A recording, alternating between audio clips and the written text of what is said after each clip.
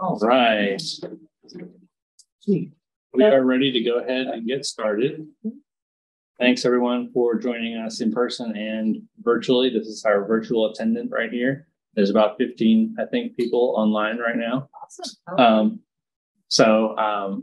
This is our October CEU for CASA Lexington. And it is Understanding and Working with LGBTQ Youth, and it's being presented by Carmen Walper Collins. Just a couple of quick notes. There's bathrooms at either end of the building. You walk right through here. There's 2 right here. There's 2 in the other end in the same way. There's water over there if anyone wants some water, and there are some snacks over here. And we will go ahead and get started. Okay.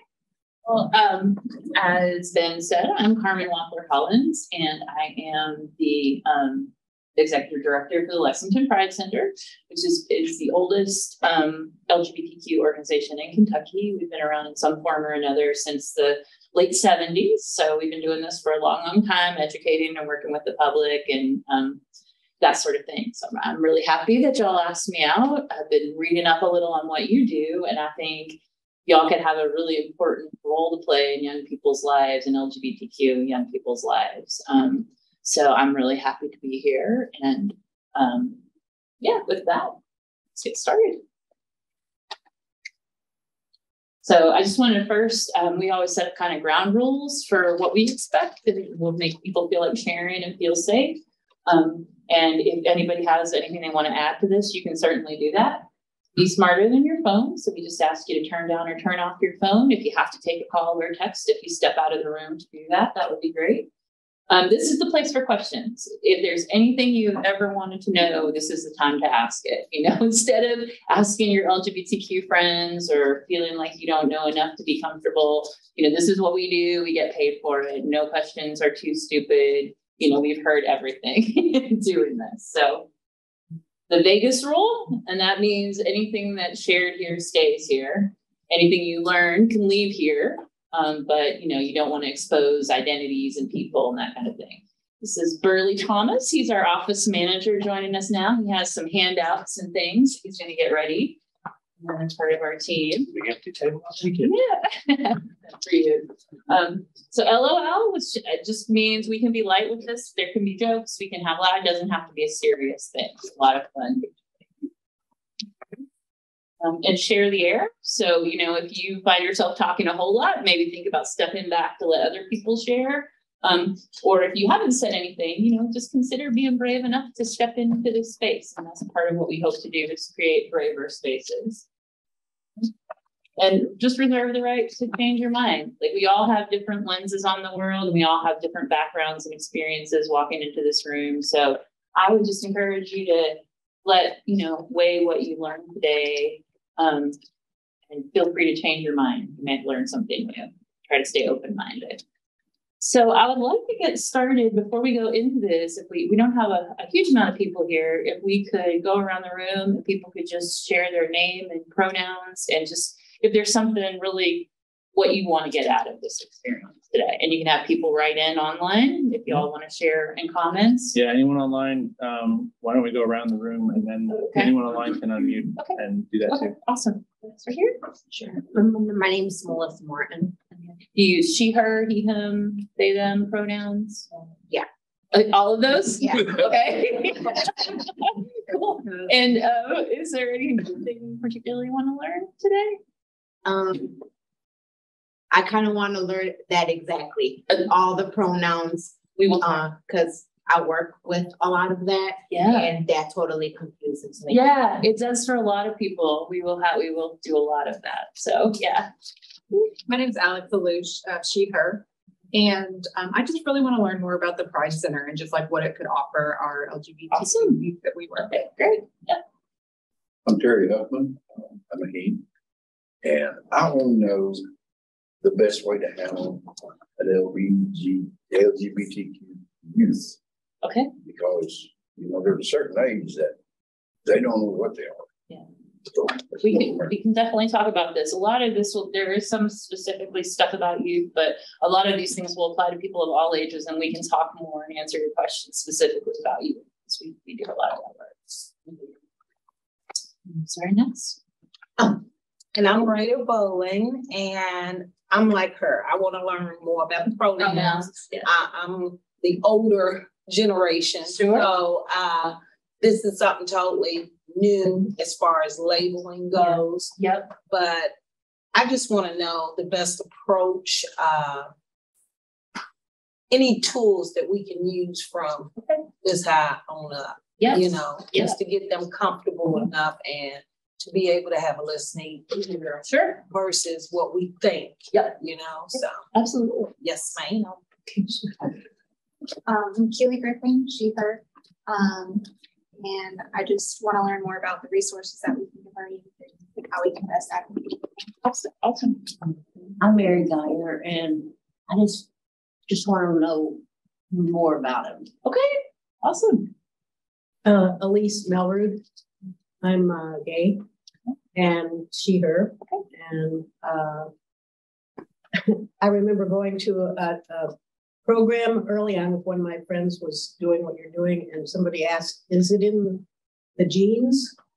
And so she was wearing jeans, and you know, she said no.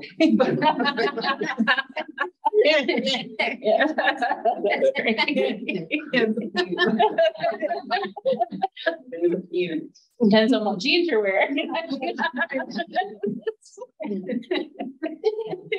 Well, is there anything particular that you? No, I just wanted to hear what you have to say, and I'm Ann Flynn, and I'm she, her, and I'm gay, and I only have 4.5 hours.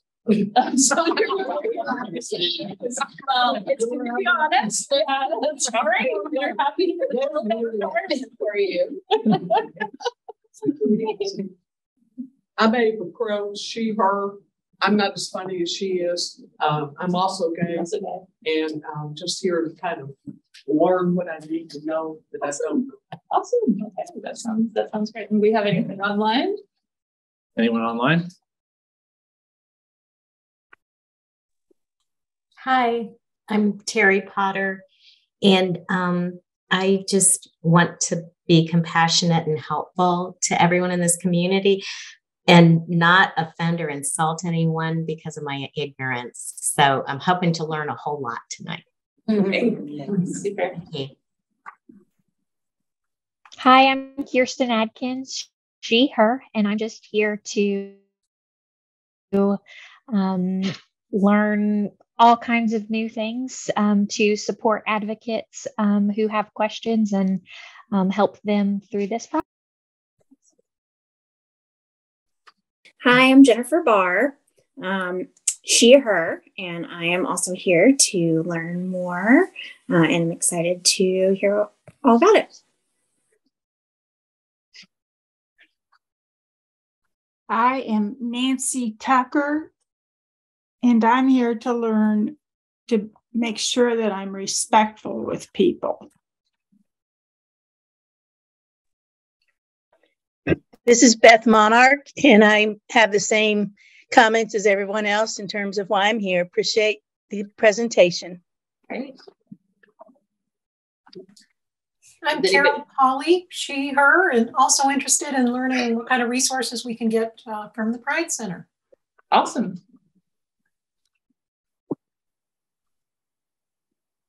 Does anybody have anything different than what has already been said? Anything nobody has listed so far about what you want to learn? I think we're going to move on. Awesome. So also, I will say I am a lesbian as well, and Burley is gay. So if anybody wants to jump in, you know, one of the things in this training is language changes a lot, and people have different preferences. There are lots of different identities. So there is no 100% right way. And the big rule of thumb, if you take nothing else away today, is to listen and respect what people ask of you. People may identify in different ways and want different language used. It's not going to be 100% across the board. So we'll start there. You can go ahead and put this on. So here's kind of the agenda. We're going to first go over what is LGBTQ plus anyway. What do all those letters mean? What's the difference in gender and sexuality? Then we'll talk about why you should even care. Like, why does it matter that you guys volunteering and doing what you're doing, that you've learned this stuff? And then we'll go over a little more in-depth terminology, talking about different terms, preferred terms of language, and the all-important pronouns. We'll go over that in depth. And then number 4, we'll talk about what a friend of mine who runs Open Doors Counseling calls confidently affirming care or services. And that's really how to support your kids, your clients that are LGBTQIA, and some tips for how to do that. And then we'll have time, hopefully, for just questions and answers. So anything we didn't cover, feel free to write it down and we'll come back to it then. All right, so as I said, language changes. So right now, the acronym that we use varies a little, but it's something like LGBTQ+ or LGBTQIA. But back in the 1940s and 50s, the word they used for the not straight people was homophiles. At the 60s and 70s, it was homosexual or gay. In the 70s and 80s, it was gay and lesbian. In the 80s and 90s, it became lesbian, gay, and bisexual with transgender in parentheses. And then the 90s to 2000s was LGBTQ or LGBT or queer. And now we use LGBTQ+, or there's this big long acronym that we'll go over, LGBTQIA2P or queer. There is no perfect solution to this. I will tell you that.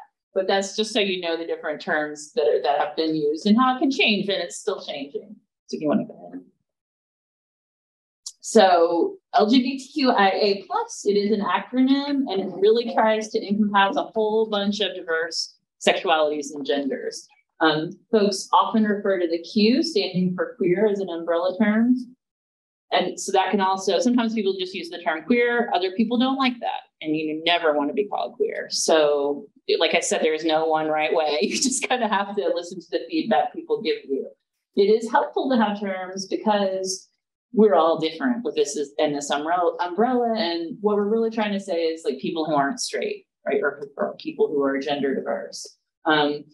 So the umbrella contains those sexualities, which are on this side: lesbian, gay, bisexual, pansexual, and asexual, and genders, which is transgender, non-binary, genderqueer, agender, and gender fluid. So it gets a lot more confusing when you start looking at gender and sexuality together. The next one.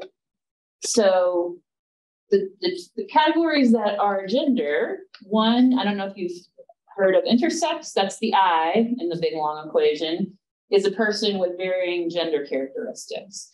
And this is fairly common, about 1.7% of the population. And it's not more common today, I don't think, but people just didn't used to be aware of it. And so that would be like a baby that's born with either mixed physical gender characteristics, or they're finding out now they can also have mixed chromosomes. And you may never know that. People may be intersex and walking around and never know, and wouldn't know unless you got your chromosomes tested. And then it's fairly frequent.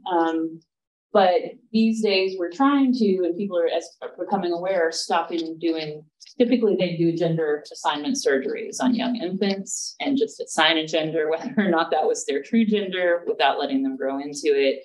And so there is a push to get folks away from that and to wait until kids kind of identify what gender they are. And so transgender is a person can be any sexuality. Intersex or transgender people can be any of those sexualities. But transgender is a person who is assigned a certain gender at birth, but then does not identify with that gender as they grow older. So they express their gender in non-traditional ways. Okay. So lesbian, the L stands for woman. A woman and woman in a relationship. Gay stands for man and man, although there's a large use of the term gay also to mean the whole community or gay women as well. B is for bisexual, which just means I am a certain gender identity and I feel attraction to other gender identity. It doesn't just necessarily mean one, it can mean more than one. Queer is whatever, basically just not straight. Is what that means. And asexual is a person who has little or no sexual attraction to others. So that's the short list. This goes over transgender people. And you always want to say transgender as a descriptive, a transgender person as an adjective. It's not transgendered or a transgender, which is a really easy mistake that a lot of people make. And that's someone who does not physically, emotionally, or spiritually align with their gender assigned at birth. They might have gender dysphoria. They might want to medically transition with hormones and surgeries. They might want to socially transition without any medical interference. It's different for every person. So a transgender person can look and be and exist in a lot of different ways. It's an important thing to know. So this is going to break down the whole thing. All of the letters. These are all of the ones I know currently. The L is for lesbian. The G is for gay. The B is for bisexual. E is for transgender. Q is for queer and questioning. I is for intersex. A is for asexual or agender. Sometimes also allies will claim a space there, though that's very controversial among different people in the community. P is for pansexual, which means someone who is attracted to multiple genders, not just one other than their own, but any gender or multiple genders. And then two-spirit is a term that's commonly used by Native Indigenous communities for folks who are either trans or in some way queer. And that was terminology that was originally used in their cultures to express that identity. And a lot of them are reclaiming that. So especially where there are a lot of Indigenous folks, you will see that in the acronym. Those are currently today all of the letters that I know, and people put those together in different ways. These are the different ways they LGBTQ, LGBTQ+, LGBTQ with a star. Those are just some of the different categories of different things you can see, and it basically all means the umbrella of people who are queer, not straight. All right. So moving on to why should we care? So we're just going to go over a little bit some of the discrimination and statistics related to LGBTQ folks. Rejection is definitely a part of most people who have had to come out even if they've been accepted, have had to face that fear before they come out to their loved ones, their job, their school. And it can be tough. It can be traumatic, depending on what the people around you's responses are. And, even if it goes well, that experience can be traumatic. So 40% of LGBTQ adults have experienced rejection from family or close friends. And a lot of times that happens when they're kids, when they're youth. A 2019 school climate survey showed that 86% of LGBTQ youth reported being harassed or assaulted at school. And that's a significant impact on mental health. And any LGBTQ kids who are, unless they go to a very, very progressive school, are probably going to experience this across the board. More than half of LGBTQ Americans hid a personal relationship to avoid discrimination. And this chart kind of goes over all the different places. The highest rate is they hid a personal relationship. It also affects our decisions about where to work. It can also change the way we act, or we may not be ourselves in our clothing or our dress or the way we express ourselves. So it really affects. If someone's LGBTQ, it affects the entire all the aspects of our lives. This was a study showing that LGBTQ Americans experience high levels of discrimination in public spaces, at school, and in the workplace. So over 50% of everybody, of transgender people and of people of color, face discrimination in public spaces. It's a little less than that for workplaces and for school. This kind of goes on down for your rental, where you live, interacting with law enforcement, and somewhere else.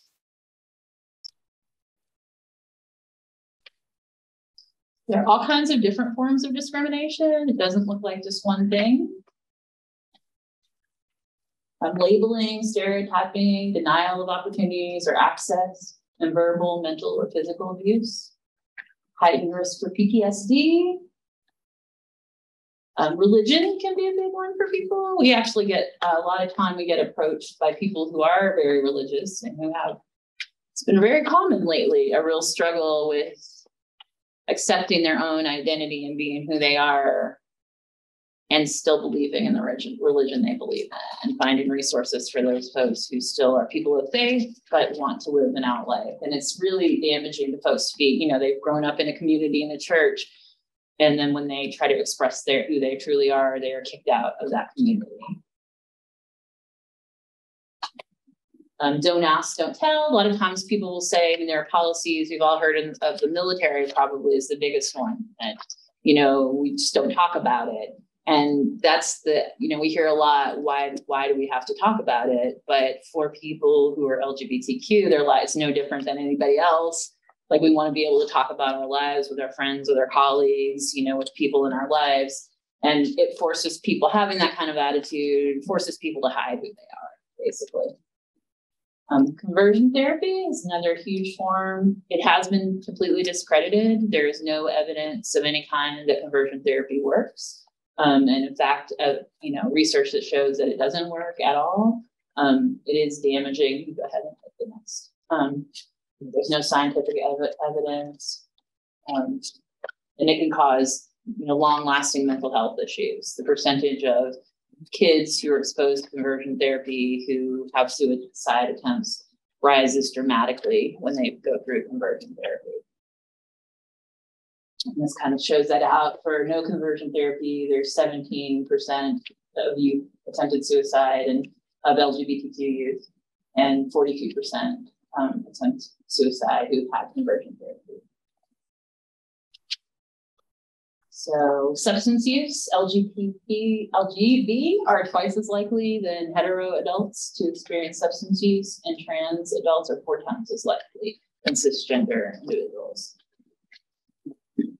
We have a 120% higher risk of experiencing homelessness. Sometimes that's because of family rejection. Kids are thrown out, are not accepted and don't have another place to go.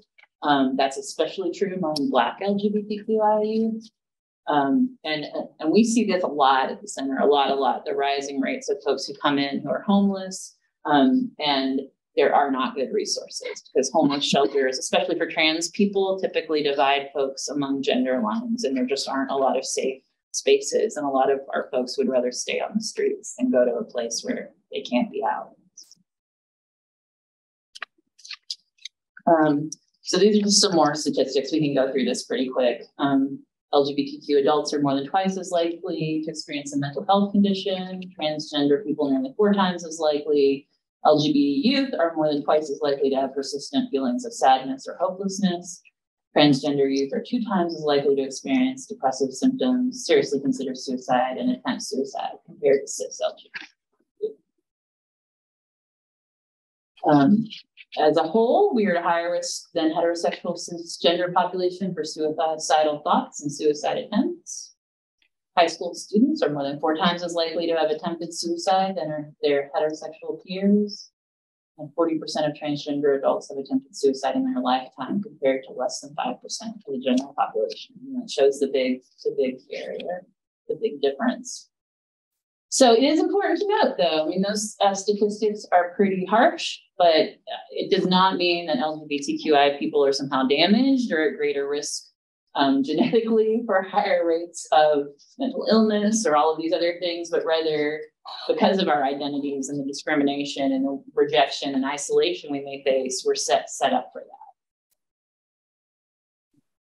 And we do live joyful, full, and complete lives, and we have many strengths because of our identities. And the good news is what you all do and what we do in the community can really make a difference around that. I think there's a statistic in here somewhere that says, one caring adult in a child's life who accepts them can decrease the risk of a suicide attempt by 40%. And you can be that adult. It's really easy by doing a few things. LGBTQIA people cannot separate our gender and sexual identities from the rest of who we are. And I think that's really important to understand. Like, we are many faceted people, all of us, none of us are just one thing. So you can't cut off the identity from the person. And that is not the only thing that affects our experience as well. So again, just one accepting adult can reduce the risk of suicide by 40%.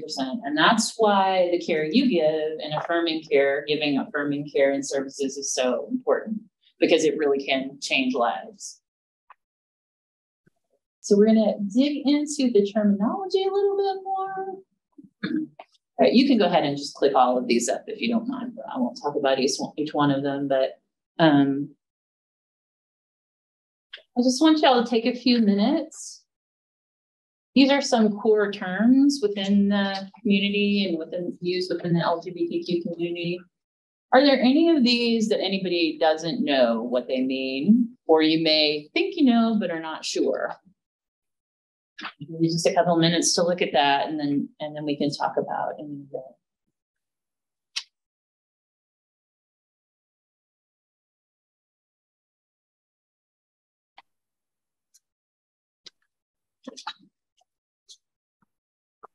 Anybody see any they don't know or biphobia?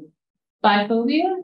Yeah, that's a term used to describe bisexual people may be discriminated against both in the heterosexual and the queer communities. But people who don't understand or are afraid of or discriminate against people who are bisexual, and it may be, saying things like, that's just a phase you're going through, or you have to pick a side, or just delegitimizing folks whose actual experience is having attraction to more than one gender or person. Question. Yeah. Question. Yeah. You have questioning. Questioning. I thought you said question. Questioning is for folks who just don't know.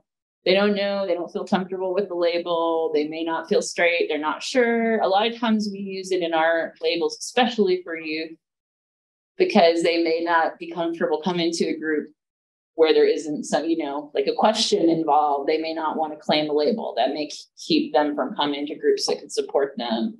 And we try to support people, kids, everybody, like where they are. Like you don't have to know 100% when you walk in your door that you're gay or that you're bi.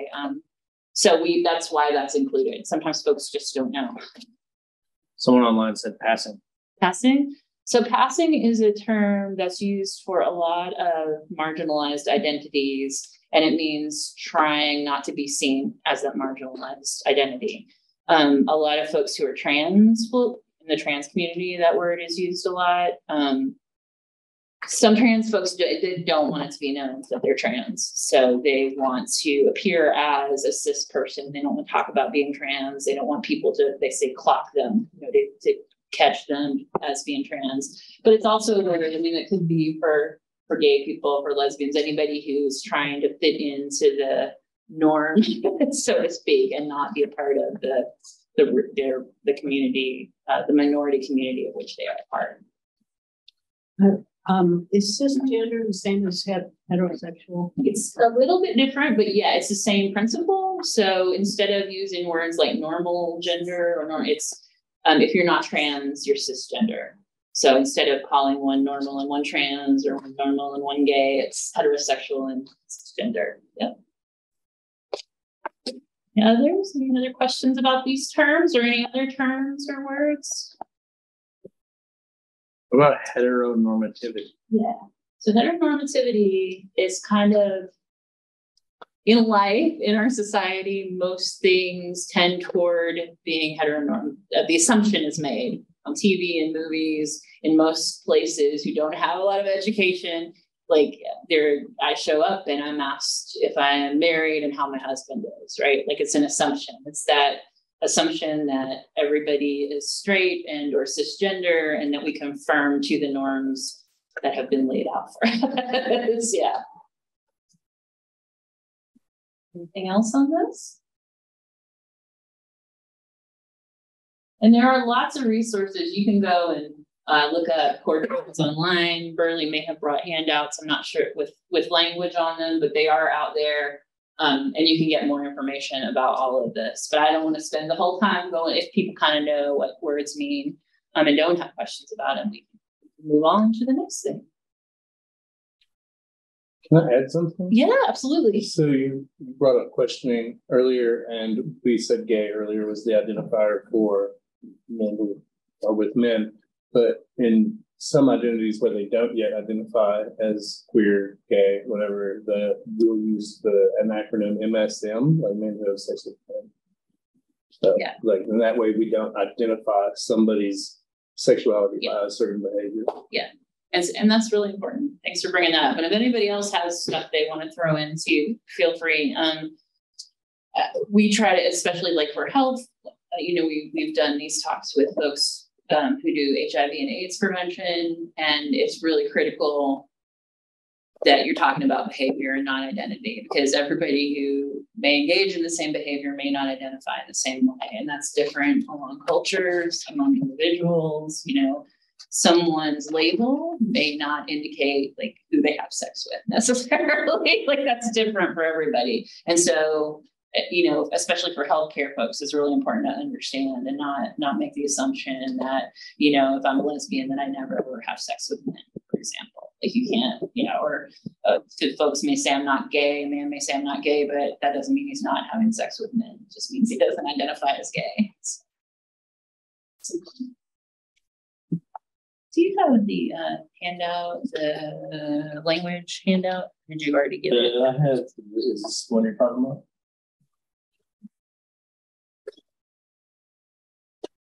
Oh, no. Did not get it? I have several languages. I got the terms to be avoided. Yes. I got language matters, the genderbread person. I will use this one. This is not the one I usually use, but it'll work. Okay. Okay. Cool. Thank you.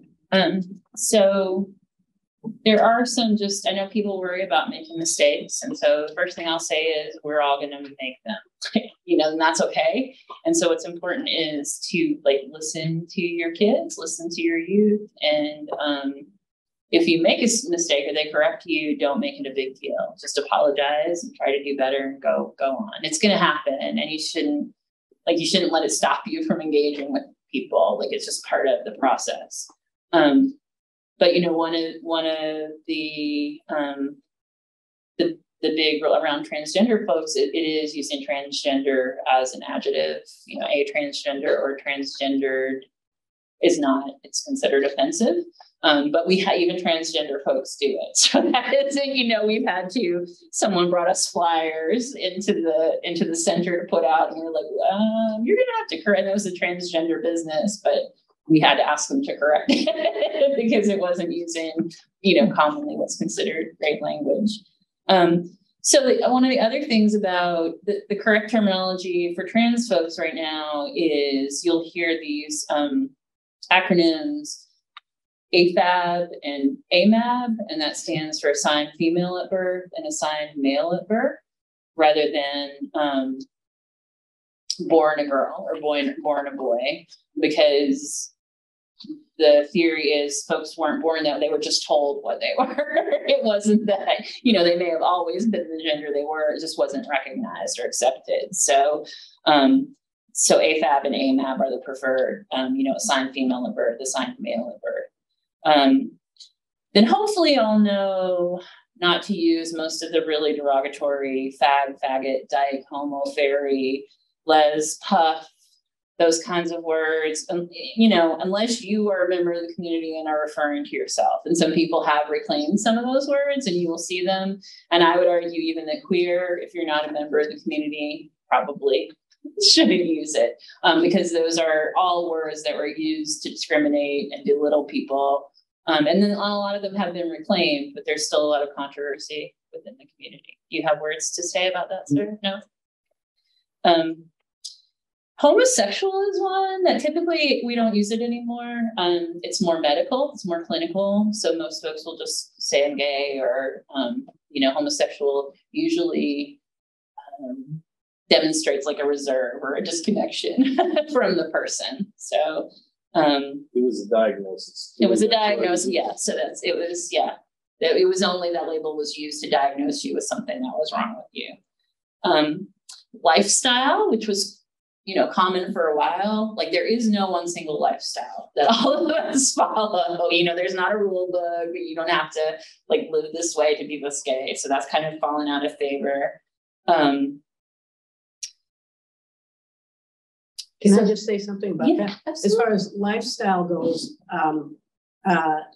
people who don't know much about the queer community, they say it's a choice. Yes. This is your lifestyle, but it isn't choice. It isn't a choice. Yeah. Yes. Yeah, you're right. And that's why you can change your lifestyle if you wanted to. Yes, right. Exactly. Thank you. I do have a question about that. So, okay, I work the medical field and I had a couple weeks ago, for instance, okay? And I had one of my coworkers that did not take the information right on the patient. So I got asked to go back in there and make sure that the patient information was correct. Yep. Okay. So I walk into the room. I can definitely tell that the patient laying in that bed was a female. On the paperwork, it said it was a male. So I looked at the person sitting next to the bed, and I could also tell it was another female, but it said spouse. Which at that point, I'm looking at both females, and in my head, it clicked. That's probably her wife, which I'm like, okay, it is her spouse. No big deal. So in my head, I'm like, how am I going to ask her, hey, are you her spouse? But I have to do it gently because either A, they're going to get really PO'd, because somebody already came in and did this, or it's going to go real bad, or she's going to be real cool about it. Yeah. So I asked, ma'am, I'm going to ask, I said, is this your spouse? And she looked at me and she's like, yes. And I was like, okay. And her wife stared at me for a second and she's like, do we have a problem? And I said, no, ma'am. I said, I just wanted to make sure, that we got the information correct. And I said, I have to ask one more question. I said, were you born? I said, a male or a female? And she's like, I was born a female. And I said, okay. I said, thank you. I said, I do have to change that in your medical records. And she's like, I thought so. She's like, but they never asked. And I said, okay. I said, I'm very sorry about that. Yeah. Now, of the three, who was the most uncomfortable in that situation? Yeah. Well, my coworkers gets very uncomfortable, and that's normally where they send me in. Yeah. But that's why we need to have these kind of trainings, and also to accept being uncomfortable. Like we sort of promote asking, but making that normal. So like you may have thought you could tell by looking, but you can't always tell someone's gender by looking. So really, if we start to normalize asking everyone, that's the best way to go. And I think in our discussions, and everybody can jump in, I would rather be asked than assume that I'm straight, which happens so many times in a doctor's office for me. Like I would just rather have that as part of the intake. Are you married? Is your spouse male or female? Because that's not offensive. That's just you're trying to get the information. And there are times when for trans people, you may need to know whether they were assigned female at birth or assigned male at birth for medical reasons, and a place and a time to ask that. But you shouldn't assume that by looking. And it should only be related to what you need to know, right? I mean, I know there are some programs, and I don't know how CASA works, where there's a legal, reason that you have to identify. But if you don't have to, just letting them determine it. It's the best way. Yeah. But 9 times out of 10, when you go into a hospital or doctor's office, you're filling out your own paperwork anyway. Yeah. So that question to me is whether you straight, gay, whatever, I just don't feel like, unless it's a procedure or something that needs to be taken care of at that point in time. Yeah. Or a medical emergency. Yeah. I don't feel like they really have to know the gist of that, because you putting your social down, you putting male, female, are you married, are you not, you divorced? I mean, So the reason is just like she was saying, like the assumption of like someone thinks your spouse is not your spouse because you're a same-sex couple, and like a lot of the time those questions aren't even on intake forms. Right. So if you were allowed to self-determine that when you're gonna, or to not put the information on, Right. or if you don't need the information, leave all of those questions off and just ask people when you see them. Yeah, because I think that's the same as when they're asking, are you Hispanic? Are you mixed? Are you Black? Are you African American? You just don't want to answer? Yeah. And so you should have the option not to answer. Exactly. As long as it's not, like I said, a medical emergency and that particular thing. I agree. I don't think that's really any concern. Just you should have the option not to answer for sure. Right. But you should also be able to express who you are without being afraid of being rejected. Right. So I would rather someone ask me, you know, if my spouse was female rather than being assumed that I was a man, right? So I would rather have that question and have someone follow up and be sure. But it's like I said, it's different for everybody. But I think the best practice is to have intake that makes that all consistent. Right. So when I'm at work, I always say, do you have a significant other? Yeah. Yeah. That's the term I use because we have like credits that you can use if you punch in and they'll be like, no, I don't want to put my number in. I say, okay, there's your significant other have it because they want your point. So go ahead and put it in. Yeah. That way you're not a significant other spat. The less you can assume, the better, as long as you're affirming of whatever they choose to reveal to you. You're not making an assumption that that's significant of one gender. Right. That's fine. But I do think it's also okay to ask. I don't know how other people feel. If you all have anybody else who's LGBTQ in the room have feelings about how that. I try to always make jokes. So normally mine is this your honey? Yeah. Say, you know, is this your husband? Is this your wife? Right. I try to always be like, hey, is this your other half or is this your honey? You know, like, but this wasn't mine in the first place. So when I walked into the room, like they were both just, their eyes were beaming at me. So I was like, ooh, well, what did I just walk into? You know, so I was like, ooh.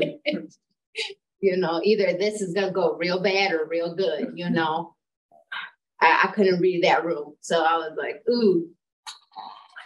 But, so another thing just related to trans folks is not assuming that someone has had surgery or is preoperative or post, but there are lots of trans folks who never will have surgery or don't want surgery, or, you know, not making assumptions about what's in someone's pants, period, is probably, regardless of gender or sexuality, is a good thing. Not asking those kinds of personal questions that you wouldn't ask from anybody else. Like if you don't have a medical reason to know, is a good rule of thumb. Phrases like "that's so gay" are really popular. That's not really cool because you're talking about being something weird or bad or awful.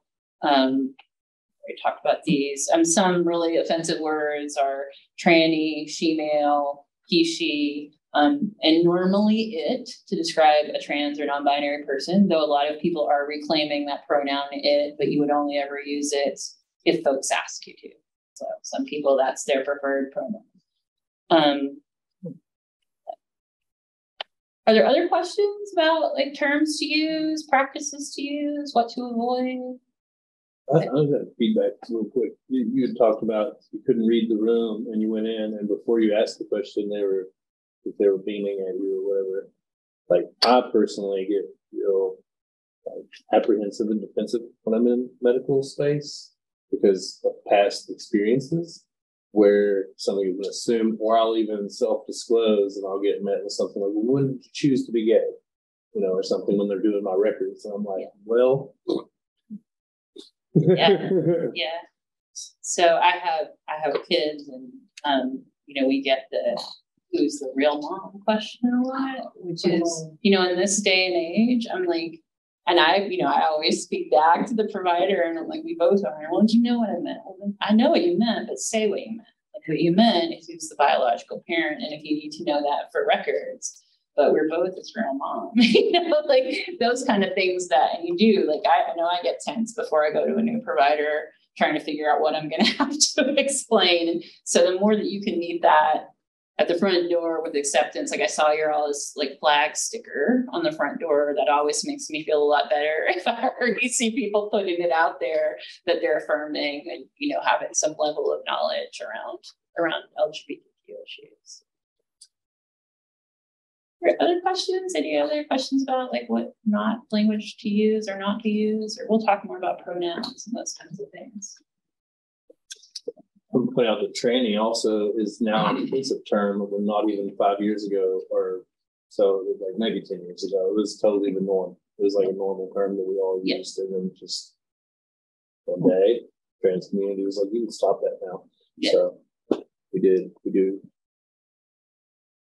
So to talk a little bit, someone asked a question about, you know, sexual orientation is not the same as gender identity, and having both of those types of identity makes things way more interesting and complicated. So sex, generally when people are talking about sex, they mean the sex assigned at birth. And so that's a very medical term, and they're talking about physical secondary sex characteristics or your hormones or gonads or chromosomes, those medical scientific things that say whether you're male or female or somewhere in between. Gender is usually how a person perceives themselves. So that's how you understand what you understand your gender to be for yourself.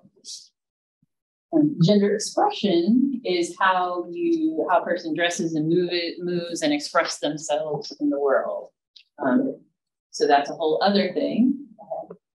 And then sexual orientation is who you are romantically, emotionally, or sexually attracted to. So all of these are actually different things. And the way that they show up in every individual person is different. And so we try to, and labels are great to help you find your people and connect with people, and for a lot of different reasons, as long as you are giving them to yourself. But it can also be complicated. And one of the reasons we have new terminology and new words to categorize people, and, you know, we run a GSA group every week, and, you know, we are learning all of the time about new labels, new omnisexual, and I don't know some of the newer burly. Like I work with our teen group, and seventh graders tell me new words like all the time. Omnisexual, polysexual, which are both branches of pansexual, which fall under the bisexual umbrella. And what I really like, for me, I don't know, I'm like a word nerd, I guess. I'm a reader. When you have permission to discuss your identity. So you have bisexual. Well, what about the gender spectrum? Okay, well, we have pansexual. It's bisexual, just including the spectrum. But then you get inside pansexual, and people start discussing, what is my pansexual identity? And maybe you're an androphile, which means I'm attracted to masculinity. So you like cisgendered males or transgendered males, but not transgender females, cisgender females, and non-binary. That's polysexual. So it's just like ever more definition in identity. And it's because we have permission to talk about it for the first time. The more you talk about it, the more discrepancies you discover. It's kind of like the paint wall at Lowe's. It is. It's like red. So yeah. Yeah. And then and so, you know, once you kind of when you start to open up and think about gender as non-binary, there are folks who can identify somewhere in between or off the gender spectrum or not necessarily male or female, then it makes sexual orientation that much more complicated. Because if you're not identifying as a gender, how do you pick a sexual orientation, right? So it just broadens that whole kaleidoscope. Neptosexual, people that are only attracted to non-binary people.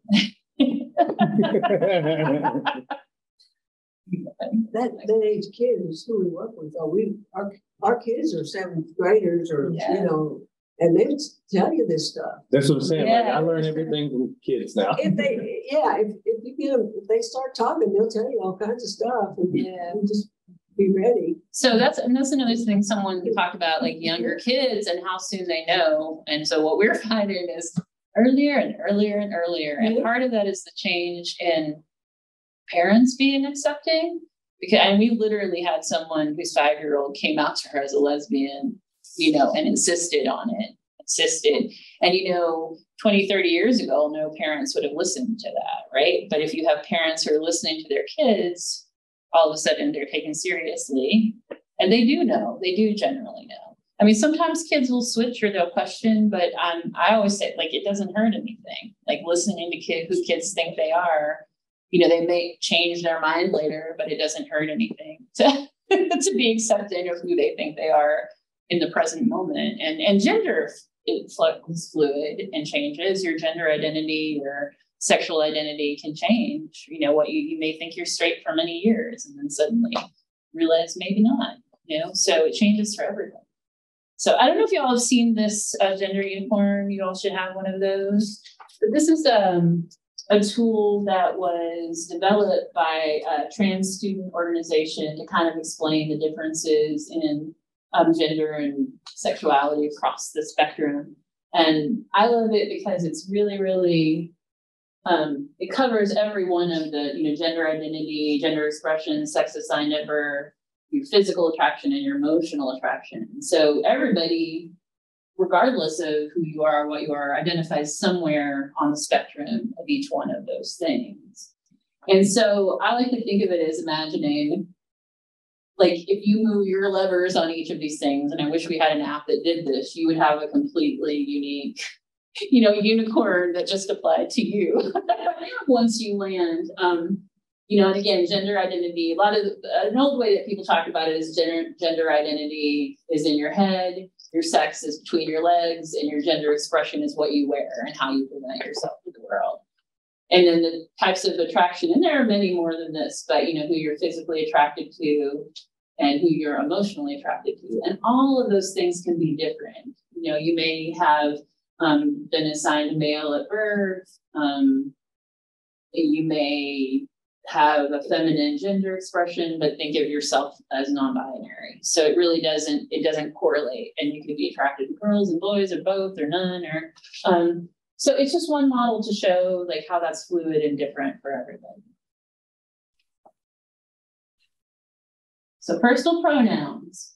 We all know what personal pronouns are. They're the words we use to refer to people that replace their names. So we are used to, most of us grew up with personal pronouns indicating gender. So he, she, but they don't have to. So the common ones are she, her, hers, he, him, his. A really popular one now is they, them, their. There are lots of folks who use that pronoun. Young people, it's has kind of been reclaimed and it's being used by younger people. One of our coworkers prefers it as their pronoun. And then they call these other kinds of pronouns, these are theirs, these zes, neopronouns, but they have really been around since like the 60s or 70s. The people were using them in literature and so the big thing is, again, just not to make assumptions. I think some of the best ways to do that is, I think someone I was speaking to said, y'all put your pronouns on your badges. Is that true? And so that's a good tool to say, like I understand pronouns and why they're important. And then what we do is often introduce ourselves and share our pronouns and then ask someone else to share theirs. Because I know it can feel weird asking, and it can be, it may be not the right choice for someone who isn't out. They may not want to identify their pronoun or may feel put off because you've asked them their pronoun. But there are ways to indicate that you're comfortable with that and to give people the space to let you know. So here's some of those. Yeah, give your pronouns when you introduce yourself. Don't ever make assumptions based on appearance. One of the things Burley does is defaults to they, them until he knows what someone's preference is. If you don't know what pronouns to use, you can default to they. Just use their name and avoid pronouns. You can ask, but be careful around that. Just make sure you're not outing them or asking them in a place that's not comfortable and giving them space not to tell you if they don't want. When someone shares their pronouns, respect and use them. So that's the biggest deal. And I know a lot of people think that's fake or not important, but it really is. And it doesn't, we're not saying you have to change your belief and that you have to love pronouns, but it's so, so important that when someone shares with you how they want to be identified, And it's a really core part of your identity. If you think about your gender and the pronouns you use, if someone called you by a pronoun that you didn't use, it's not good. It's really, really hurtful. So if you do mess up, and we will, and I mean, I know I have a nephew that, I knew for over 20 years as she, and it was now he. And do I screw it up sometimes? I sure do, because part of it is habit. But it's just important to, if you mess up, apologize, correct yourself, and just move on. Don't make it a big deal for them to make you feel better. But just do your own research and let them know that you can handle it and you support them, move on.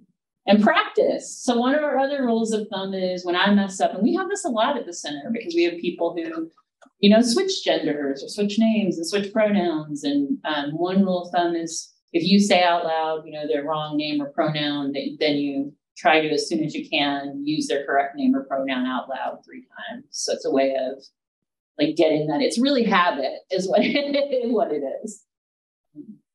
And, using pronouns may feel weird at first, but it's really just changing a habit. And it's really, truly, yeah. If you make the effort, it means so much. And the first time you see a kid, I remember the first time I asked a kid at the center what their pronouns were and they weren't expecting it, the look of relief on their face was just monumental. A whole part of them opened up knowing that they were safe in that space to be who they were. So it really does mean a lot. Before we go on, any questions about any of that? That answer questions you have about pronoun use? Nothing? Nobody online? Nothing online? If it seems difficult, I've brought some books from our children's library. Explain it.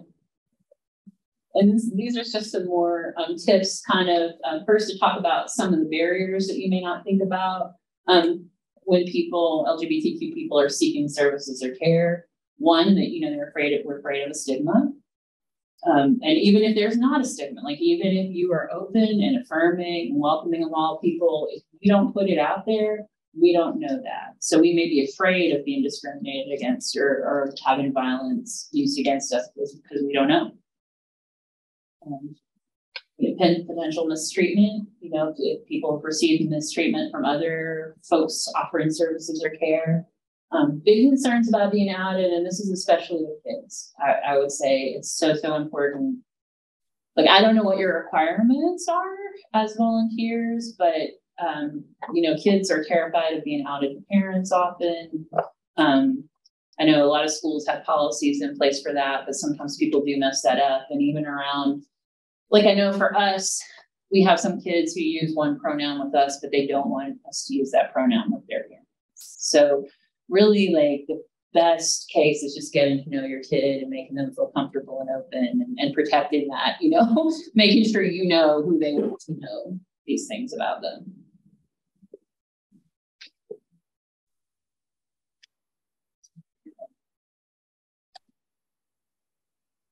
Yeah, so heteronormativity and cisnormativity, we talked about that a little bit, but around healthcare, it's really rampant, just making assumptions about who you are, what kind of healthcare you need based on the way you appear and not asking the full questions or feeling misunderstood often. Fear that identity will be seen as a mental illness. So, and just remember too, that kids and people who are just coming out, they may have no clue. And so one of the reasons what's good to educate yourself is because they're opening up to you as an adult and you don't want to make them educate you, right? So they may be, if they feel comfortable enough, they may come to you as someone who can help. And so knowing how to do that and how to get them resources is really important. So really what we're talking about when we're talking about confidently affirming care is an approach to services where you're actually embracing a positive view of LGBTQIA identities and relationships and acknowledge and address that negative influences, homophobia, transphobia, heterosexism, cissexism actually have on the lives of the people that you're serving. Don't act like that doesn't exist. And there's no way to subtract that from the identity. Like I said, so in the services that you're offering, knowing a youth's identity may be a big important thing for you to determine what services they need and how things are impacting them. Affirming services include welcoming, understanding, and celebrating identities, understanding their diverse and nuanced identities, not making assumptions again, not assuming all issues are related to sexuality or gender. Because that's the other thing, if you're LGBTQ, you may be afraid of folks just thinking everything that you need is related to that identity, and it may not be. Respect, just listening and respecting really is the biggest deal. Honoring identities and not trying to push a label or give someone an identity that they don't claim. And yeah, just again, recognizing the real impact of oppression on LGBTQI people. And so then again, these are things you can do, is just continually educate yourselves on LGBTQIA experiences and culture. Even if you are a member of the community, like we said, we all have a lot to learn. We are open at the Lexington Pride Center every week, Tuesday through Saturday, 12 to 6. Saturday is called first because we're at a lot of different places, but we have a full library there. We have resources. Any of our staff are happy to talk with you and answer questions past this, so you can always come there. Also, if you have kids who need, so we run a youth group for kids between 13 and 17 on Tuesday nights. We have games, social groups, gaming groups, movies, lots of social events.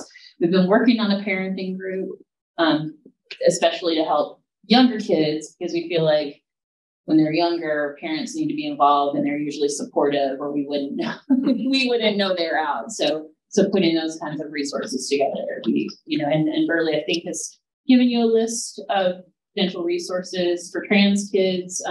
There's a group in Lexington called Transparent Lex, which is made up of parents of trans kids. They meet in person, but they also have an online group on Facebook, and they have like all of the resources. Like that's where we send any parents who come to us who need information and resources. Yeah, Transparent Lex. Yeah, it's on the list with phone numbers. And if you give me all the handouts, I'll scan them in, and online people, you can get them in a follow-up email after this training. Thank you. Yeah. Trans Kentucky is it's like 16 and up for trans folks or people who are coming out. That meets once a month on the first Saturday. And they have a server too, so if folks are interested, we can always add them to the server. Usually we send people back to the community to connect with other people who have resources and answers. So those are just some of the things. So definitely you can reflect on your own biases and attitudes and recognize your areas of privilege. And all that means is you may not see these things. If you're not part of the LGBTQ community, you may never have experienced discrimination on that basis. So trying to educate and keep your eyes open to the places you may not be aware of. And just be open about your commitment to providing affirming services for all clients, regardless of sexuality or gender. Like name tags, stickers, buttons. I know a lot of doctors will wear like a flag, trans flag or pride flags, just kind of without saying it, let their patients know that they're affirming. Support LGBTQIA communities, events, and businesses, and be active in the community. So that's all the time, not just when you have someone, a client is, but if you can be part of the community and learn about the community, you'll appear more genuine and authentic, and hopefully will be. And just make your support visible again. And so I think you guys don't do intake forms, is that right? You just meet sort of on an informal basis with your clients. So the intake forms are really important, but even when you're meeting people, just not meeting the youth, not making assumptions about their gender or sexuality, and making sure you're known as a safe person so that they can connect. And use correct terminology and just ask when you're not sure. But it's better that if you come to ask us or that you do research online rather than, asking. You can ask people what pronouns they prefer and, how they identify. But if you have technical questions, it's better to go somewhere else and educate yourself than with your clients. Yeah, we do. And so part of being a great provider is being a great ally. And that's really, means supporting when you're not part of a marginalized identity, still trying to support and do your best by that group. So there are some steps you can take. And one is to listen. You got to recognize that when someone comes out to you about any aspect of their gender or sexuality, they're trusting you. They're seeing you as a trusted individual. And that's actually, it's like a powerful position to be in, but you have to take care with what you do with that. And then affirm. So you're recognizing their humanity and their experience. And even if it isn't what you understand or believe, just affirming that it's legitimate, to that person. So for example, if you have a kid who says, I went to the movies, boy who said I went to the movies with my boyfriend, instead of ignoring it or making it feel awkward, you just say, awesome. If you enjoy it, don't make it a big deal. Educate. So you want to educate yourself and others, but always know you don't know everything. We don't know everything, and it's changing by the second. So just be willing to learn from what people tell you. So instead of asking your LGBTQ friend or colleague, take the time to Google or come to the Pride Center or call the Pride Center or look for other sources for that information. And then speak up. And ally is someone who speaks up whether or not an LGBTQ person is in the room. So if someone's misgendering someone or using the wrong pronouns, or you see policies that are discriminatory toward LGBTQ, or not even discriminatory, but not inclusive of the LGBTQ community, that you're willing to stand up and say something. Because sometimes it's harder for the people who belong to that group to actually ask for something. Can I say something on that? Yeah, absolutely. So I got a call yesterday from somebody who was straight, and they were at work and they heard somebody making non-binary jokes. And then they started to make ace jokes, and then somebody in the room was like, hey, I'm ace, and it came cold turkey stop. But they were like, how do I handle that? It's not about me. I'm not the person they were making fun of. And if you're ever in that situation, that's referred to as third-party harassment. So if you hear it and it's about other people and it's still derogatory, defamatory, it is negative in some way, you're still hearing and experiencing harassment, even if it's not about your identity.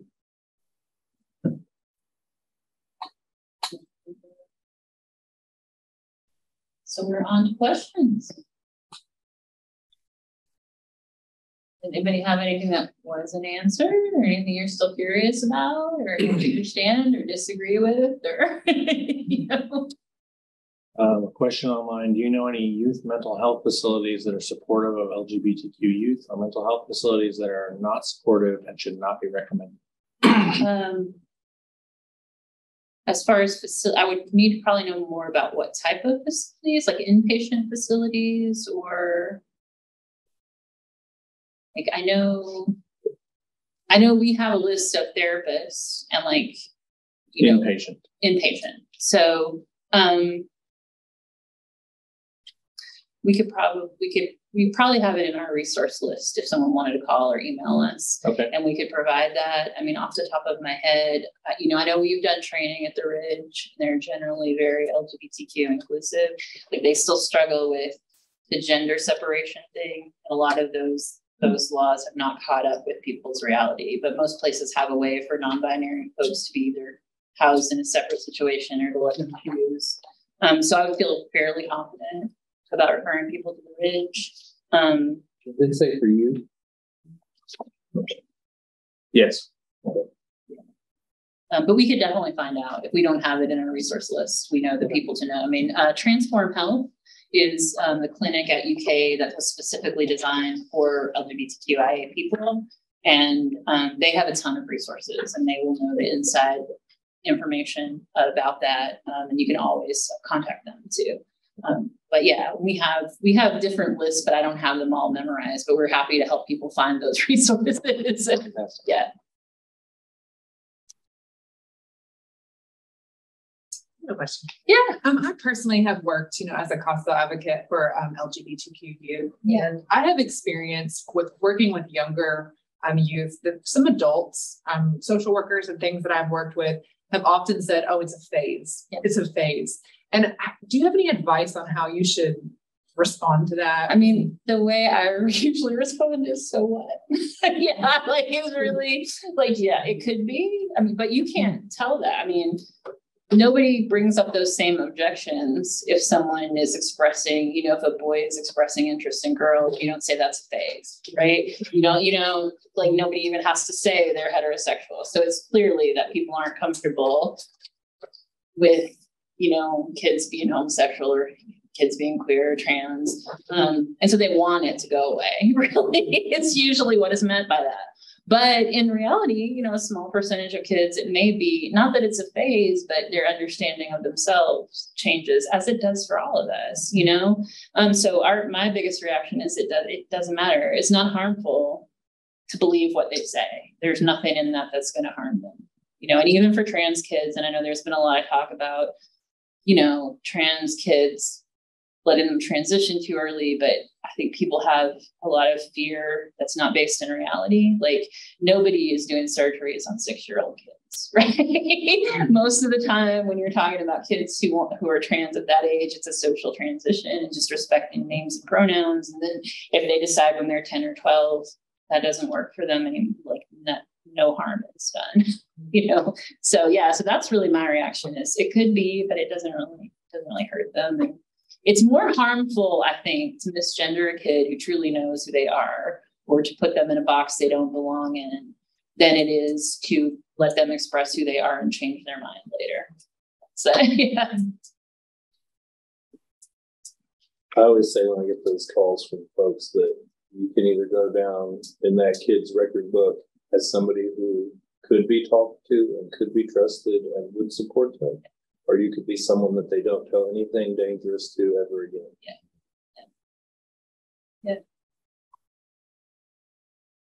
Yeah. I have a question. I hope it's not. No, please. But are you born? Like I have a friend that was gay, and I told her, I was like, I really wanted to know more about it because I had no idea. I just wanted to. I didn't know anything, and she said that you are born that way. And I said, I've never looked at a girl and thought, God, I'd like to be with her. I said, I don't understand. And she was like, because you're not gay. Yeah. So you were born heterosexual. Yeah. So, but the truth of it is probably it's something hereditary, but not exactly always. It's different for everybody. And there are definitely some kids who know from the time they're knee-high to a grasshopper. And then there are others of us who don't figure it out until much later in life. And I guess, again, I would say it doesn't really matter. Even if it's choice, if there's nothing wrong with it, why do we care? Right? So if you can choose. Not ask everything. So I was interested. No, that's good. And the other part of that is the reason I think you can't know is that because culture and society forces this thing on us, and depending on your personality, how much your own subconscious or conscious even can let you come out. Like if, I didn't come out until I was in my early 20s, right? And I dated boys until that time. But I had no safety net for that. Like there was no question. I didn't have room for it. It would have been life-threatening now. But I know Burley went through similar stuff and was out from. I was outed at 14 and I was kicked out of my house at 15 for it. So there's no one size fits all story. So you can't say like you're straight and then I think I'm a big lesbian. That doesn't happen. It's just an awakening realization. Like, for me, I'm just speaking from my own terms, and I think it could be different from everybody. I probably always was, but I didn't act on it or express it because I didn't know I could until I was in a safe enough space to explore that possibility.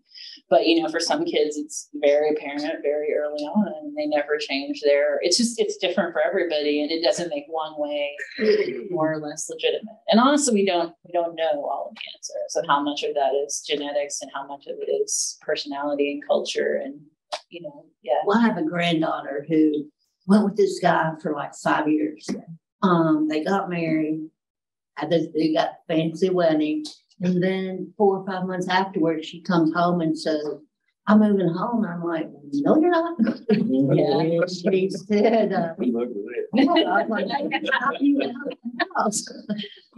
and then she said she was lesbian. And I didn't know what to say. I support her. Yeah. My family supports her. And I don't have a problem with it because I learned a lot from a friend of mine. Yeah.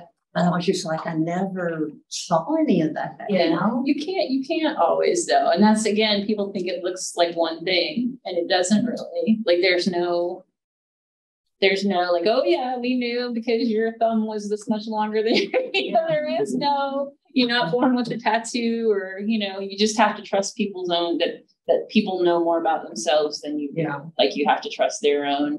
And sometimes it happens, you never suspect it, and all of a sudden someone comes out or transitions, or my nephew, I never would have expected at all that he would have transitioned to being a boy, that he was really a boy. But I believe him, and I support that experience. And sometimes it's like you struggle to get your head around it, but there isn't really any one scientific way of proving the thing. As long as you're respecting and supporting people and their choices, I think that's all people can ask. Yeah, I know you had, I think it was something that was on there that mentioned about Black youth. Because we are brought up in a very, very Baptist, very religion, and it was more or less either you go by the Bible or you going straight to hell, regardless of what it was. So a lot of times we knew who was. At a very, very young age. But because of the fear of being mistreated, being shunned, parents trying to beat it out of them, throwing them out of their house. I mean, I think a lot of times, from my experience, it's more of the parents or the adults concerned with what they look like.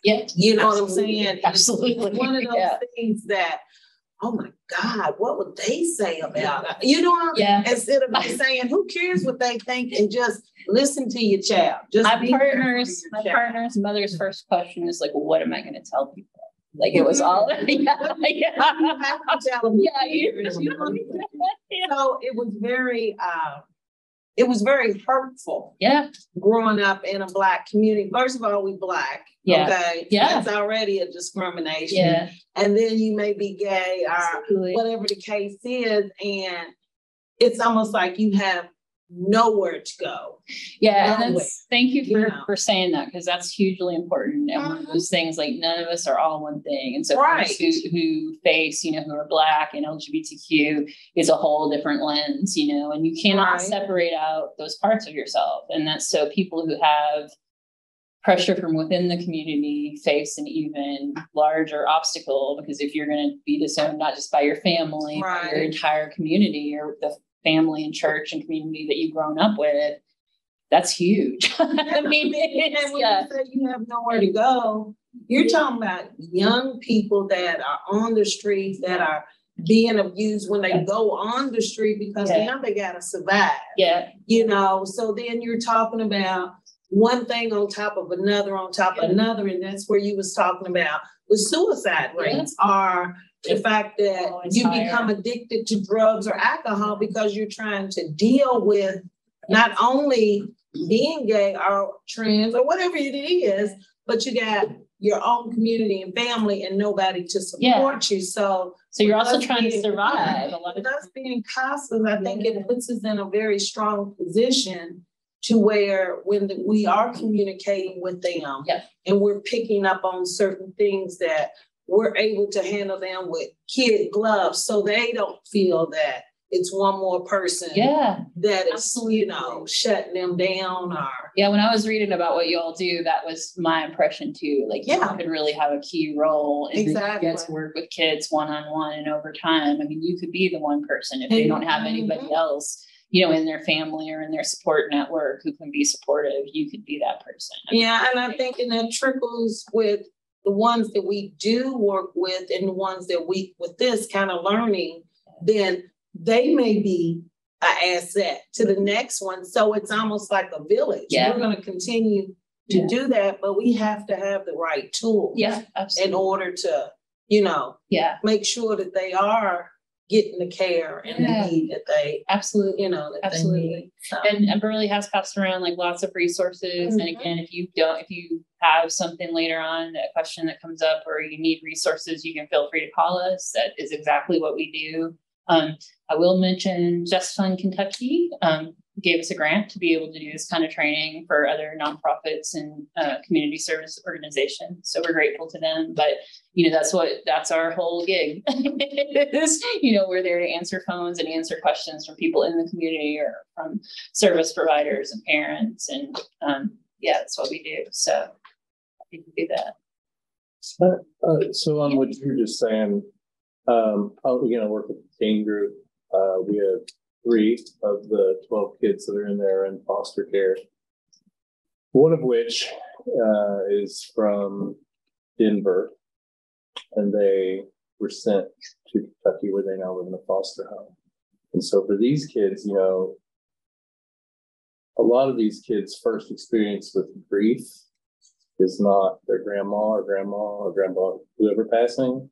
It is recognizing that they are dead to the people that they always loved them for.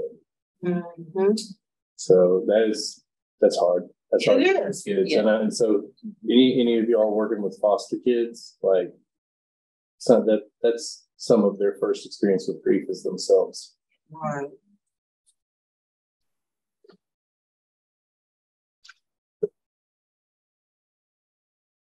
Other questions? Just as someone asked that we share that this Thursday is Glad to Wear Purple to support LGBTQ youth. That's been cool. And then we do have one more question. How should you address someone who you can't tell if they are transitioning to a male or a female? A person sitting behind me in church had facial hair but was wearing a dress. I did not want to make them uncomfortable. Yeah.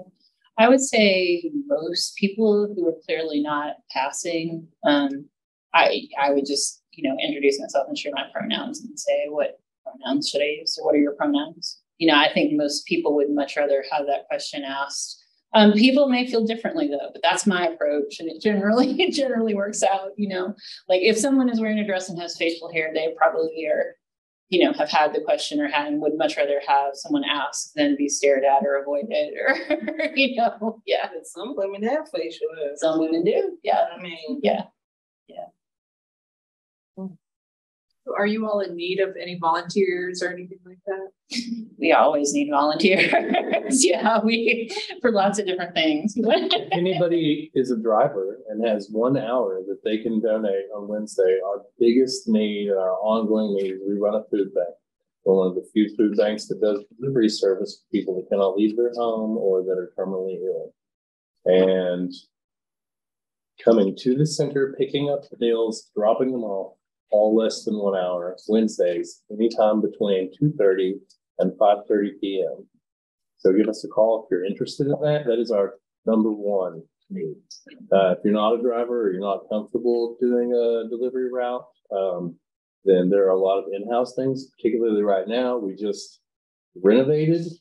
So there's all kind of busy work to do. There's like data entry. And then if you're free during the day, on a regular schedule, we need help, literally just saying hello to people on the phone and coming in the door as other people are working with people that have come in the door and made phone calls.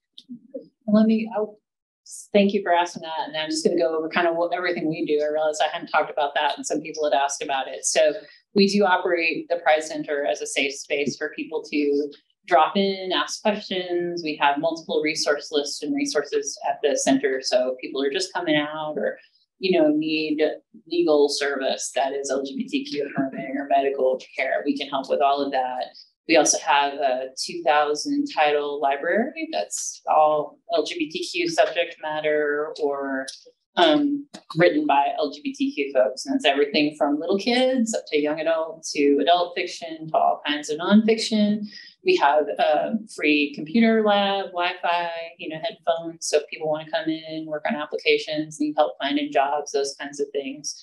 And then some of our bigger programs are People's Market, which is our food pantry that prioritizes LGBTQ or people with disabilities or who are homebound, because we do offer the delivery. And I think process like 1,000 pounds of food a week, for folks. So that's a big need. And that we found out during COVID was a huge need. And that program has grown like wildfire. And then in the evenings, after hours, we run everything from like role-playing games a couple nights a week. So yeah, it's in this brochure as a list of everything. We have board game nights once a month. We have a dinner for people over 50 once a month, which is intergenerational. This Friday. Mm-hmm. This Friday. You want a free meal and you want to hang out with young gay people and old gay people. It's like a big family meal and people hang out and socialize. We have the Trans Kentucky group that's specifically for trans and gender nonconforming people. We have a new group for partners of trans folks. And having sat in on that one, that's a really unique group because these are people who have been married. Well, not all of them, but in the people seeking support the most, I feel like, are people that are in marriages where one of the partners has come out as trans or gender nonconforming, and they don't want to take away from that experience for their partner by being like, but I'm going through this too, but they are. So, that's a space for them to come together and ask the questions like, how are you dealing with these things? Or what do you do about this? So if you want to hit that one more time, we'll show our contact information. I gave her cards to keep it. Oh, you did too. So you may not need it, but that's where we are, and our website. And my email address in Burley's is BURLEY, same one part of it. We also use our first name. So that's how you can get us. And feel free. Like, we hope you come see us. Thank you so much. You're very welcome. Thanks for having us. It's very good to be here.